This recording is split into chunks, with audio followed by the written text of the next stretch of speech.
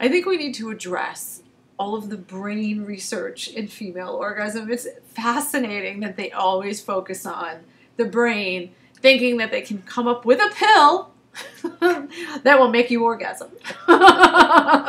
Well, I'd love one, except it isn't going to happen. No, and why not, though? We were discussing this. I know. Well, it's like with Viagra, the cold hard-on. Well, it gives you a hard-on and doesn't make you ejaculate. And it doesn't you don't have the feeling that goes with it. No. So what the brain can do, from my point of view, is focus on the sexual fantasy. So we are bereft of sexual imagery except for porn. You've got to have your own sexual imagery, what turns you on, not what turns men on in general. Or even for men, it's not always, the enhanced curves and the blonde hair. You'd be amazed at what will turn you on. If you explore your mind. But here's the thing. If we were masturbating as children, this drives everyone crazy, that we would start to have our sexual fantasies very young. Yes. I had a fantasy about a fuzzy caterpillar that climbed into my panties, and I could feel it getting closer and closer to my little wee-wee. I don't know what exactly. Yeah, you thought it was, but... And as it got closer and closer, it was like, and then when it crawled inside, I could feel it tickle, and my little boyfriend would go in and take it out. Now, that was a childhood fantasy, and it was about... It's wonderful. I know. I mean, it's just wonderful. It's like, and that could be something really hot. They always have, like, the eels and the squids and all of that kind of, like... A little fuzzy worm. With Viagra, everyone's like, oh, I can still have an erection, so I'll still have a sex life. Like, anyone who's had sex with someone on erectile enhancing drugs knows it's a cold hard and it's not good. Porn stars always say that. And I feel like the same would be true if they could come up with some pill that somehow you take and you can come they onto think they the have with that vice, with the Addy. How can you overcome a lifetime, a social prohibition on female sexual expression? That's the problem.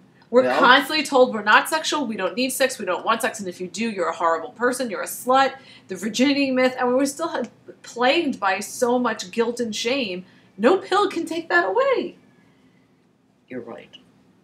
A pill isn't going to get it. No. But you get a good vibrator, and you start working on your sexual fantasies, and you start practicing being a dirty girl.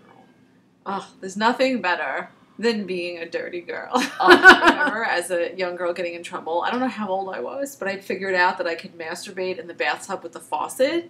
And there was no lock on my door of my room, but on the bathroom there was a lock. So I got free time, private time. It's so hard for kids to get private time. And she overheard me telling them how to do it. And she was like, I don't even understand why you would want to do that. Or why would you feel the need to. Why would you be sexual? I was like, what? It was the beginning of it all. And, I thank the goddess every day that my mother thought that masturbation was a natural activity for kids. She was not religious, and she had no formal education. So what does religion and education do to us? It can be used to exalt the human experience, or it can repress the human experience. Yeah, well, out in Wichita, believe me, it was about repressing, shutting it down, not encouraging it. If you open up your heart, your mind, your soul to pleasure, you know what I mean? The orgasms come. See, I wouldn't even use the word pleasure at that point. Something dirty and awful and naughty. I think we got to go to the dark side. To kick it over, kickstart. Well, because there's nothing like going to the dark side to make you feel really hot, too. It's like, you shouldn't be doing this. Oh, it's naughty. Go get naughty. I remember this one woman who said to me, I'm very dedicated to feminism, and I consider myself to be a very, legitimate feminist, and yet I have this awful sexual fantasy about these 6 Irish cops show up and break down my door. The rape fantasy, yeah.